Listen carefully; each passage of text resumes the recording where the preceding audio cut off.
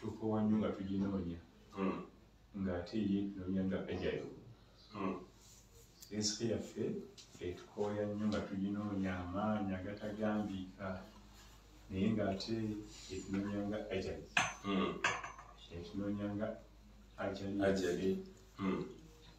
nga bulaba ajali bwekunoonya ne risiki yo naye weekunoonya kati ekiragisa nnyo ku stressinga pressure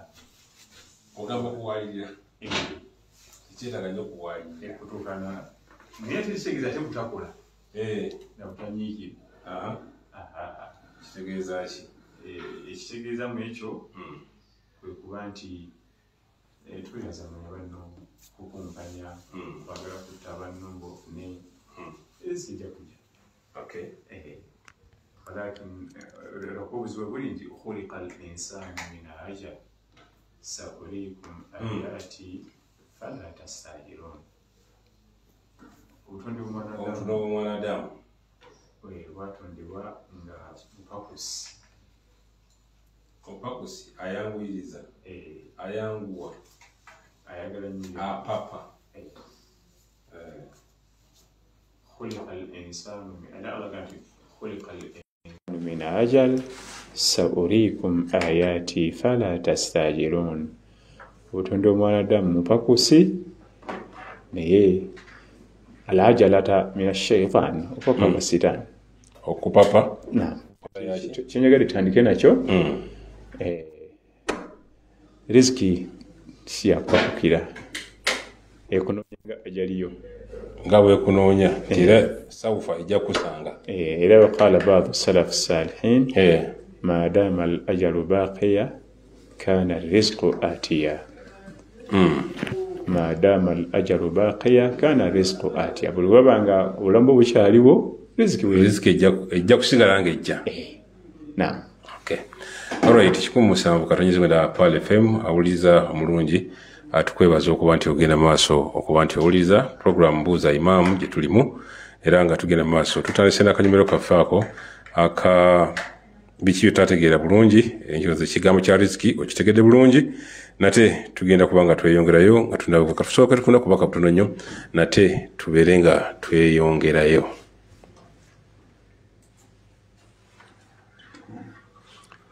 Okay, kale katugende maaso n'obubaka bwaffe alhamdulillah wetubanaffe tubeera nabo mu programu muno abagenda maaso okubanga batweyungako okuba nti tweyongerayo. Abanaffe aba Freshman International bagenda maaso n'okujjukiza nti balina olukusa olw'okufundira abantu abakozi b'emirimu eggwanga era nga bagamba nti no bebuka balina emirimu egiri Dubai, Abu Dhabi wamu ne Qatar. Kakati gwabe beetaaga no ba cleaners, ba security guards, office girls and boys babeetaaga okumanya ebisinga bakwira ku ssimu 0704 23 16 65 Fresh Mind International ne batyo bakugamba. So nga te Prestige Margarine esiyajiwo omulembe awomesa emigaati alimu ekiriisa ekizimba omubiri abagenda n'okumikolo gamba nga abagenda okuwasa mumulidde ababeekeri mufunyemu no kubanga akekkereza ate nga ofunamu kinene nnyo. Kakati mufune mu maduuka gonna mu ggwanga oba genda wali mu kikuubo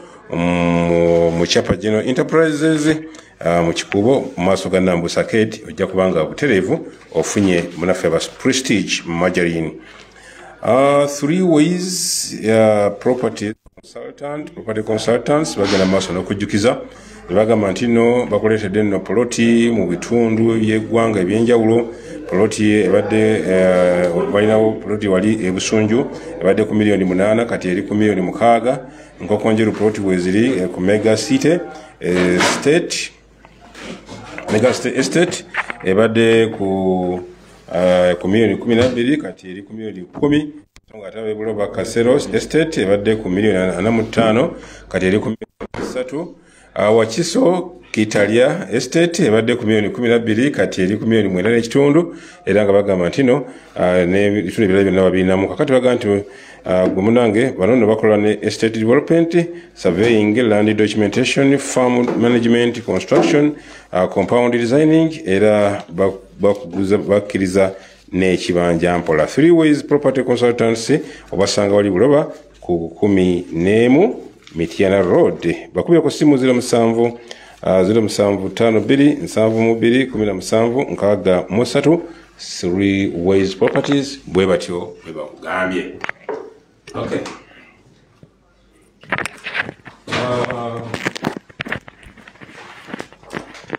House of the Kind of Uganda,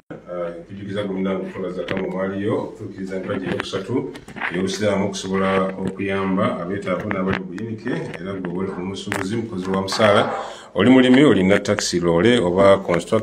contractor, nawe nekolera jange. So zakayo mu House of the Kind of Uganda, osobola okusasulira mu Tropical Bank account mweri, mu Diamond Trust Bank account mweri, Pride Microfinance account mweri, so nga tokozesa merchant ID Airtel kozesa star 185 star mwenda hash noteka mu code eno eri 700008 oba MTN osobola kuyita ku kozesa momope ku star 165 star 3 hash noteka mu code eri 3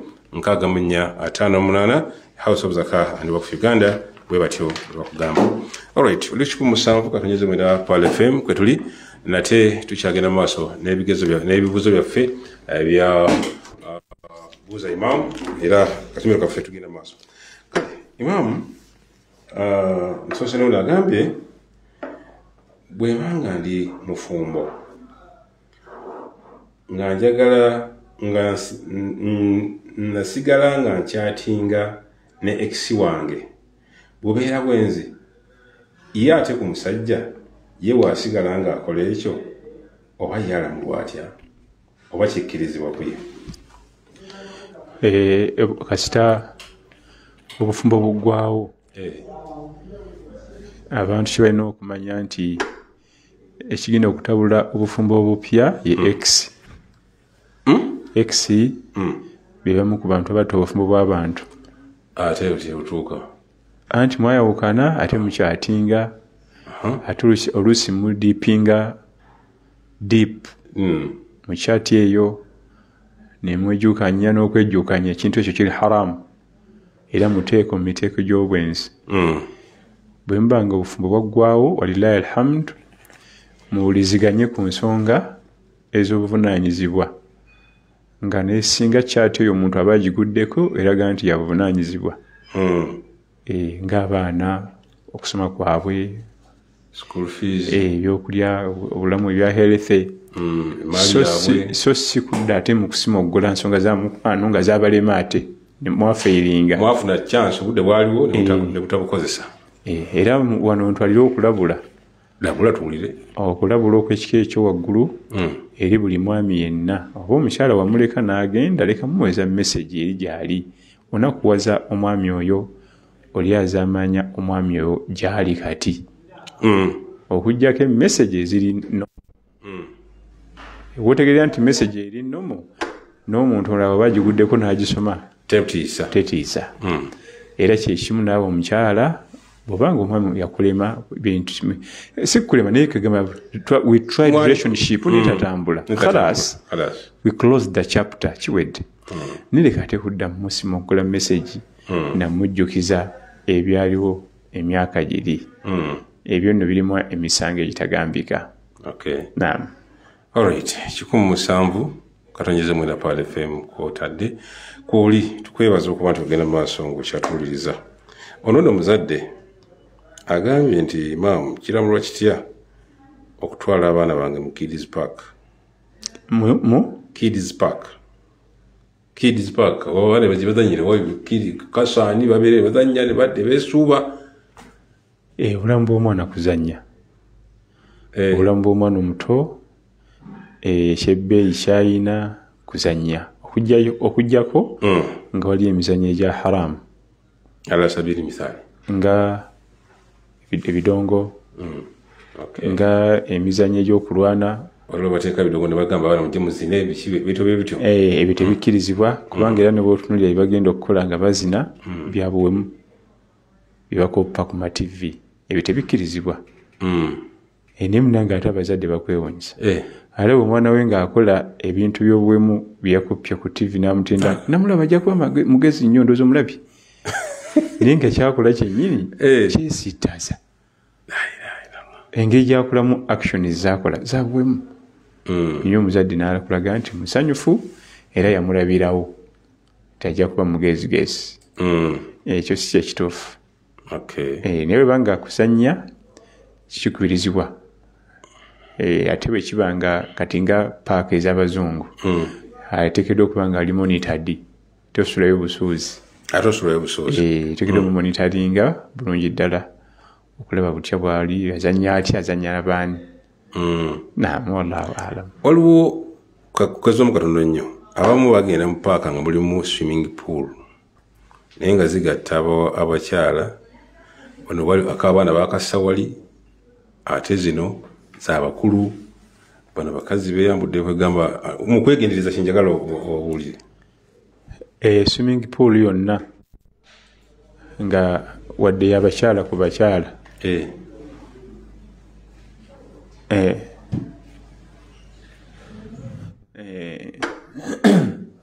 nga swimming pool y'abakyala ku bakyala naye nga tebambadde ennyambala nga bakyala n'abakyala nga tebambadde ng'abakyala bateekeddwa kwambala kiri haramu okugendawo omukyala ng'abakyala bokka kubanga omukyala alina byatalina kulaba ku mukyala munne kati bwe banga embwegoba wa kiwempe wego owe eddiba omwami atukirizibwayo ddala kyakyategeeza naye bwebanga ekidiba kyabwana buto obuto buno myaka 6, 7, 9 obutalina kutegeera bifo byansa ku muntu tabitegeera tamanyi na bbeeyi yaabyo oba tabalina buzibu naye bwe bayingira emyaka 10+ baba batandise okutegeera ebifo ebyebbeeyi ku mubiri gw'omwanadamu oba mulenzi abamanya ebifo ebyebbeeyi ku mubiri gw'omukyala oba mukyala aba batandise okutegeera ebifo ebyebbeeyi ku mubiri gw'omwami abo tebakkirizibwa naye ebito bino aw الطفل الذين لم يظهروا على عورات النساء Allah abogerako mu Qur'an abato abatannaba kumanya bbeeyi ya bifo ebiri ku mubiri gw'omukyala byansonyi abo tebalina buzibu wallahu alam. Kale naye tukubiriza waliwo imaamu abakola ebifo ebyo abasiraamu waliwo yamubuuzaako naye ateekeddwa parameta kuvaawa nga akola era komawa asobole okuba nga ali mu layini. Omuntu anazimba ekifo wazanyirwa abato ateekeddwa okuba nga alina omumanyi waayirimo amuwabule paka okuva gye kitangira mpaka kugwa biki by'anaateekamu biki by'ajja okugyamu tetuyinza bikoonako ssaawa zino ntubimalayo wabula ateekeddwa okuba nga alina omumanyi wa elimu agenda omulungamya paka n'amateeka okugabaga nti bino wano ne bino ne bino situbyagala bino ne bino ne bino neno byo bikkirizibwa. Manyi ennaku zino Madina ebakolayo paaka Madina ey'abaana bato nezo zadda kuva dda gye ziri naye ndaba mu ndaba yabugi mulimu emotoka buno bavuga mu baana ne mulimu amazzi agafuuwa abaana babeerawo ne batobatoba ne zadda ezo gye ziri nnyo zadda kumpi 2000 tuziraba basi ensi ezo ez'okusula ku apartments zirina okuba ne paaka kubanga ku apartments tewali baana webazanyira fe abakulirye muba muzeeyi kyerina olujja lukomeeri ku luzzi ffe tutagenda mu paaka naye ezo ensi zaba abantu nsi za parks abaana gye balina okuzanyira. Kakati rero nomuzadde alina kayongeddeko wano akabbi naye n'agamba nti kiramulo kikyate dolls abaana zazanyisa tewali buzibu okuggyako ezakolebwa mu bbumba oba ziba bajja mu muti ezembi nti tirina gyeraga osanga enjovu nga bagikola mu muti ngeri wooden erina gyeraga ne bwegwa teyatika ne bwekola kino naye zino ze boonoona n'akolako emikono n'akolaki ezikkirizibwamu naye mu siteegi kubanga osanga omwana omuwala ng'ali ku yunivasite ng'aweesa kitedi beya kiri mu buliri bwe kiri mu ntebe kiyoyoota kiwa obudde bitebikirizibwa Teddy Bear abaana bala mwabatawo mu bimanyi abali ku university kati ekyamugasa ki buno buddole omwana omuto ono bwazanyisa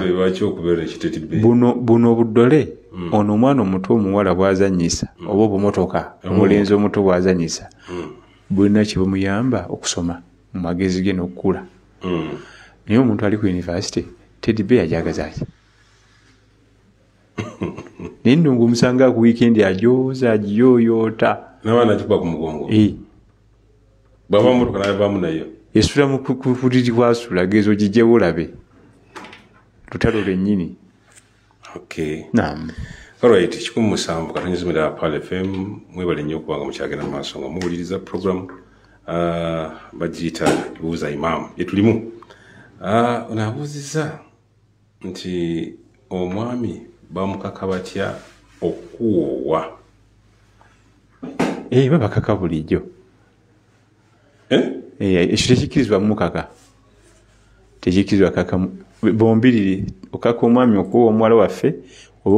okukaka muwala waffe afumbire omwami byombi tebikirizibwa akati ekyo okireese imaamu mu bitannabaawo naye waliwo already ebibaawo byali baddeko byali bizeeko ne mu ofiisi yo nga bali babeera bonna naye yeegayiridde omwami omuwo waagaanye naye nga babira bonna alimu eyo layini era bilayini gusinza ku kino ekiddako ali kakati ekyo kintu kitono nnyo omukyala yennyini yaba alemesezza bbaawe omuwoowa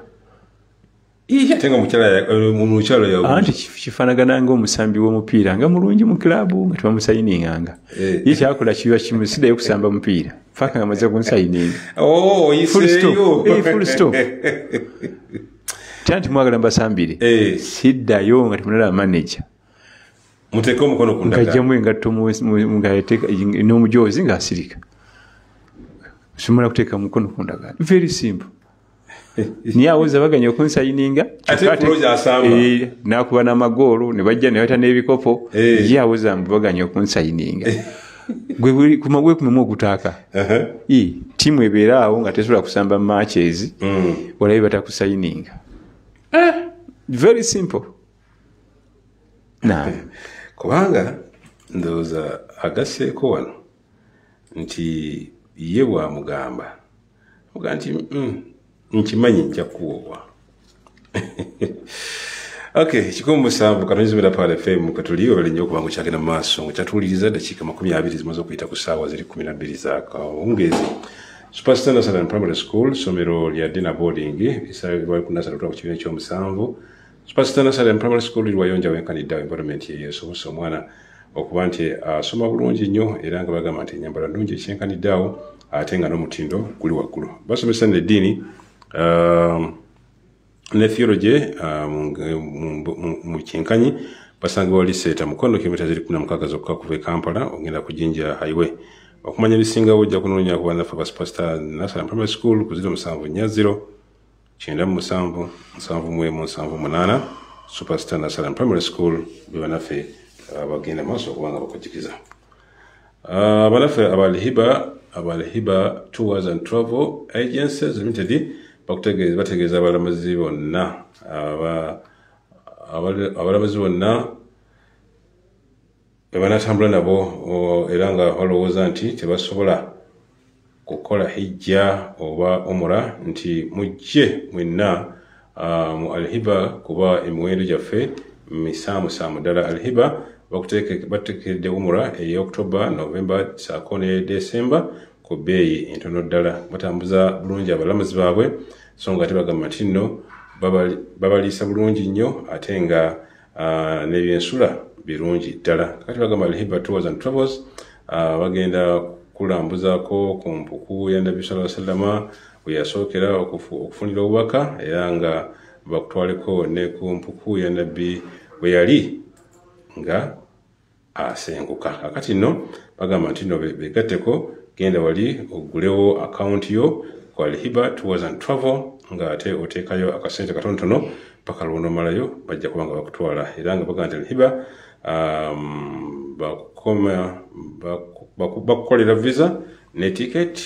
eri oyo yennyini atamanyi wakutandikira era nga bagamba nti nno batwala obudde bwabwe nga bagenda mu maaso n'okuba nga babateekateeka basange nno Busega mu maaso g'omuzikiti gwa Takuwa okuliraana Shell Busega oba bakubire ku ssimu 070 5 53 31 oba ku 070 07 14 tambula na Alhiba Tours and Travels onyumirwe omulayo ne hijja. Okay, bagambye nti no Pembe banafa wa Pembe bagambye nti omusisi wa chapati wetaaga ebikozesebwa awaka sabuni Pembe Star buto oba Pembe high quality flour tonoonyeza walala bagambye nti no tukazambwa genda befunire Pembe buto oba Pembe sakone sabuni oba Pembe abakozi b'emigaati mandazi cakes n'ebirala mwetanire nnyo Pembe high quality flour ate buto wa Pembe awomesa bulungi nnyo enva saako ne sabuni ajjamu amabala. Pembe ziri Pembe ziri ku mulembe ate zisangibwa mu maduuka gonna mu ggwanga ne supermarket. Kale ne bagamba Pembe baking flour bwe batyo bakugamba 17 alonyezemera Pal FM kwe tuli nate tukyagenda mu maaso n'okuba nga tukyakwereza program Buuza Imaam gwe tuli naye. Ono nasaba kumutangaaza ku bubi obuli mu masturbation. Twakizemu ennaku nga 3 emabega. Naye kikomyewo. Twakiziddamu emabega esooka eri mu bintu ebyaziyizibwa el haram okwerimbalimba n'owezanyisa ate ekirala eyonoona ebintu bingi mu mubiri gwe eyonoona brain eyonoona ebifo byo byennyini ebyensa eyonoona sayiti yo ey'amaaso yebujja mu maaso kyekimu ku bintu ebyobulabe ennyo obulamu bw'omuntu. Okay. 17 katonyezemwenda Pal FM kwe tuli webali nnyo kuba onagambye nti abamu obusiraamu twabuyingira nga bukulu mpagi kyenkulu zetwoyinza okuba nga twekwatako oba okuyiga okweyigiriza. Esooka ya shahada ati yayingira shahada oginyweza ate bw'oyingira bw'ogamba nti ashhadu an la ilaha illallah wa ashhadu anna muhammadan rasulullah nti biba biwedde. Allahu akbar wa alhamdu. N'abazaalibwamu bali mu kukuuma eyo etoloka olutoloka essaba yonna ekuseererako yakwegendereza ennyo la ilaha illallah era kyola y'empagi nabbi gye yasinga okulwako sallallahu alaihi wasallam Makka yagimalako emyaka 10 bweddu ng'akyali kweyeemu nga tannafuna ssala tannafuna sawm tannafuna zaka tannafuna hajji yalina okusooka okunywera ennyo gwe musingi okutudde ebisigadde byonna ya shahada hatta yo n'abamanyi abawandiika ebitabo mu umma tebagitabiikiriza na bitabo birala. Bitabo bya aqiida biba byokka tosanga mu swala na zaka na hijja biba giwandika yokka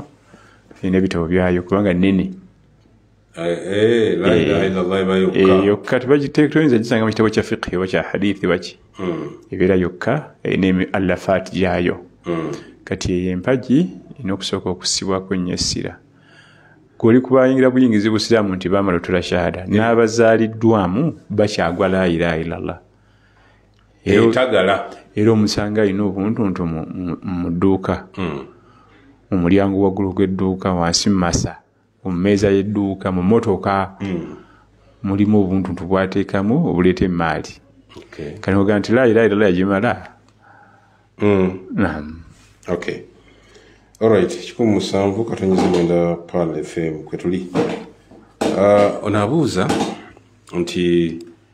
omusajja bw'aba amaze emyaka nga takulabirira nga n'okuwasa awasa nnyo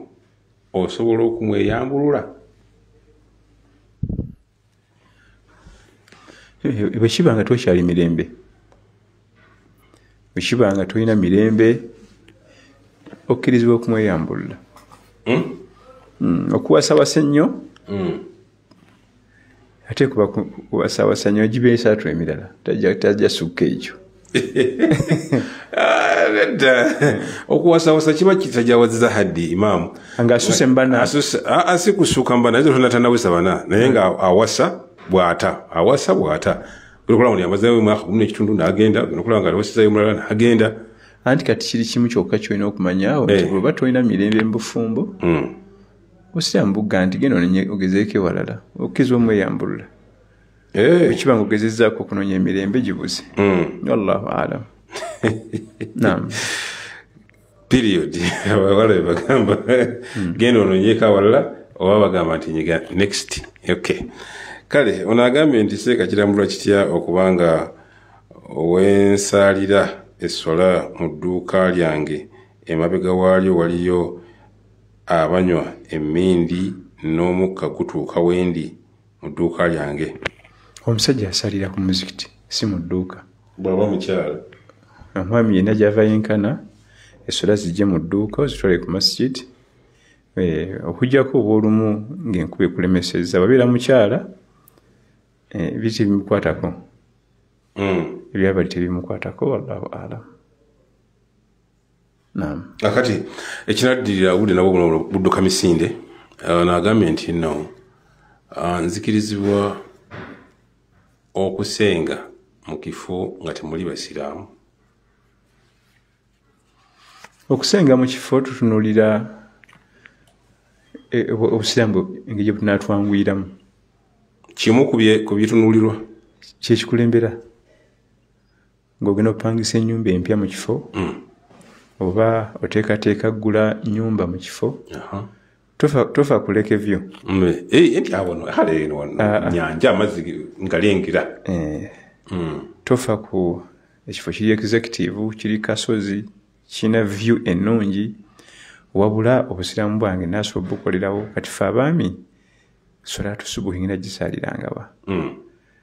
gw'ofudde kuleka evyo naye tewali masijidi eri bunaayita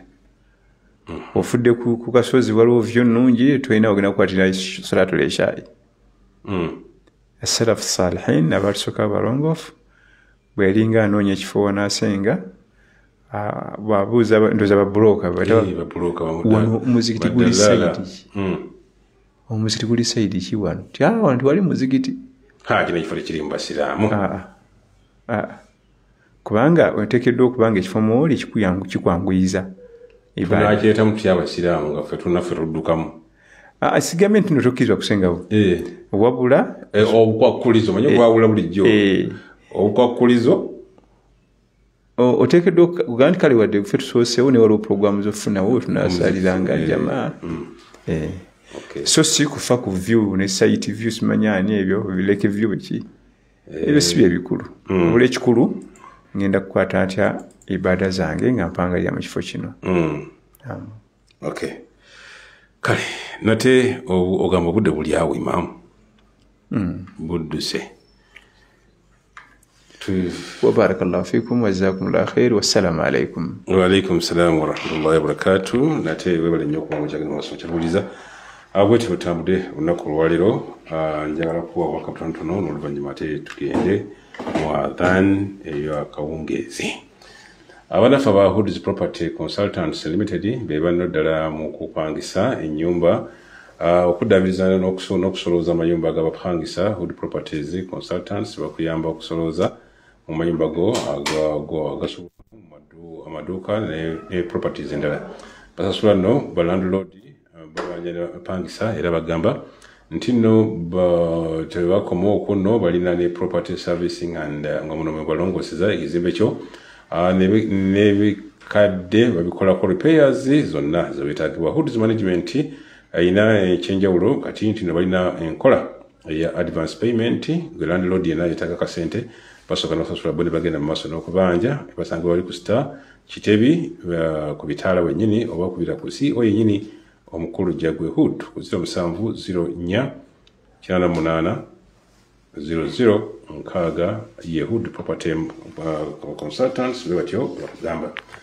kale ne bannaffe ab'olukiiko olwa Kawempe Division lutegeeza abasiraamu bonna mu Kampala n'ebitundu ebiriraanyeewo byonna nti bateeseteese nno semina y'abaana ab'obuwala okuva ku myaka 10 mpaka ku myaka ya university nga yakutandika ng'ennaku z'omwezi 4 omwezi ogwa Desemba okutuuka ennaku z'omwezi 10 ogw'e12 awo e Bwaise ku Masjidi Jamia, era buli mwana ajja kuggyibwako emitwalo 5 gyokka. Babasaba nno muleete abaana bammwe ab'obuwala babangule mu nkwatagana yaabwe n'eddiini yaabwe. Kakati ne baga nti omulamwa gw'omulundi guno gujja kuba nti okuteekateeka omwana omuwala okusobola okwenganga ebisoomoozo eby'obudde bw'ensi eno. Kati abaana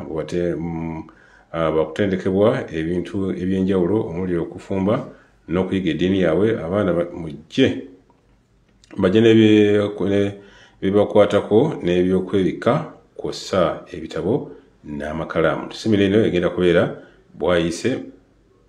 Masjidi Jamia gweno wena wali e Kampala viramu wali ku Shell Bombo Road ate gwe ave Bombo viramu ku Shell. Okumanya ebisinga ojja kukubira ku simu ya 070M430478 bannaffe abaana bawala botwale babeerenga basomesebwa. Okay, bano bannaffe ba Mark Biodigester septic tank okuteekateeka kuzimba maka enju z'abapangisa, ssomero, ddwaliro, hotel. Ato tukwanjulira mwana wattu Mark Biodigester septic tank, kampani esinga okukola Biodigester septic tank mu Uganda. Tukuwadde n'omukisa okuterayo Biodigester septic tank ku bbeeyi eyayisi ddala, era nga kati buli lw'ogula Mark Biodigester septic tank tukuweerako toilet etulibwako oba esitamwako. Kola odayo mangu ddala ku 07063339397 070633397 w'amasomero tubakoledde nno package y'enjawulo okwongera obuyonjo ku masomero gammwe. Naawe ayina toilet enkadde tugikyusa kuba ku simu eyo gye tukuwadde osobole okuba nti otambula. Kale nno ojja tusanga wali ku Mark Biodigester septic tank ku Chicken House mu maaso ga St. Matia Mulumba. Esimu eri 070633397 be bannaffe aba Mark Biodigester septic tank bwe batyo bakugamba. Jamaat Hijja and Umrah Office ekugamba etya no Sheikh Mudimba akugamba nti no aba Jamaat Hijja Umrah Office abasange wali ku MK Plaza kuba complex. Kutegeeza nti bategeeza abantu benna ti mwana wattu bagenda maaso n'okubanga bakuteekateekera olugendo lwo olw'okukola Umrah Makka ne Madina 2024 okukola Hijja ne Umrah. Kakati bagamba nti nno olw'enkyukakyuka ya Hijja eyavudde e Saudi Arabia mu 2024 tubasaba okwanguwako okwewandiisa wamu n'okusasula ku bisa